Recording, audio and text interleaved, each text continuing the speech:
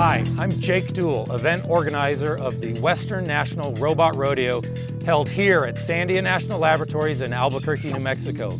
Let me show you what this event's all about. This lively and challenging competition brings together experts in public safety and explosive disposal for a week-long capability exercise. Civilian and military bomb squad teams utilize hazardous duty robots in challenging real-world scenarios that mimic emergency situations teams may encounter in the field. Participants receive up to 40 hours of practice to enhance their robot manipulation skills. They gain confidence in remote response, preparedness, maneuverability, and situational awareness in the 3D environment of robot response. You cannot match the experience that we gain at the Robot Rodeo operating robots. It pushes the operator to know the robot's limitations. Sometimes you do a few scenarios that are kind of outside the box, but it's real challenging for the robot operators who maybe don't get as much stick time. There's no better opportunity to actually challenge yourself and push the robot to all its limitations. Pushing the robots to newer heights, doing things that you think that could not be done, but can actually do.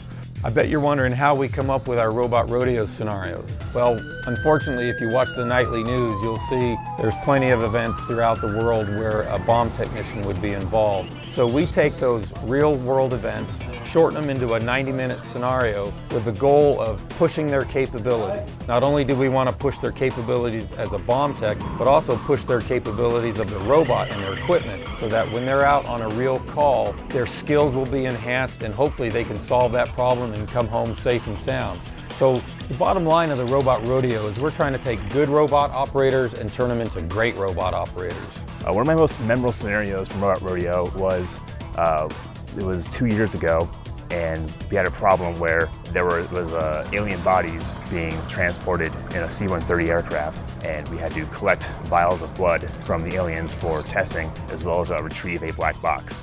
Obviously, it was an unrealistic scenario, but it was great because you didn't know how to approach it. It was a new type of problem, and it challenged our ways of thinking, and we had to use different types of tools that we don't normally use, but can be applicable in certain situations, and that different bomb squads might find themselves doing things in a similar vein. And we did learn some capabilities of our robot that it could not do, and some things it was good at that we didn't realize.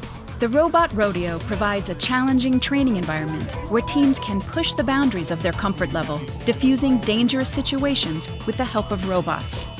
Military and civilian teams from across the country come to network and compete, fostering dynamic interoperability that helps them to better coordinate and prepare for potential future emergency situations. One of the aspects I like about the Robot Rodeo is the interoperability between the military and civilian bomb squads. We get to see what our counterparts' capabilities are, and they get to see what our capabilities are, which helps us in responses. The Western National Robot Rodeo also introduces bomb squads to new techniques and tools through vendor exhibits and interactive tutorials.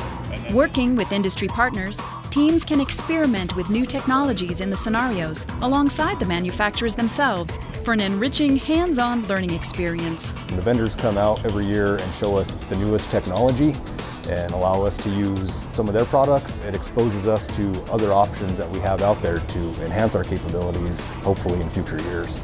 As you can see, this is an amazing event and the teams have a great time.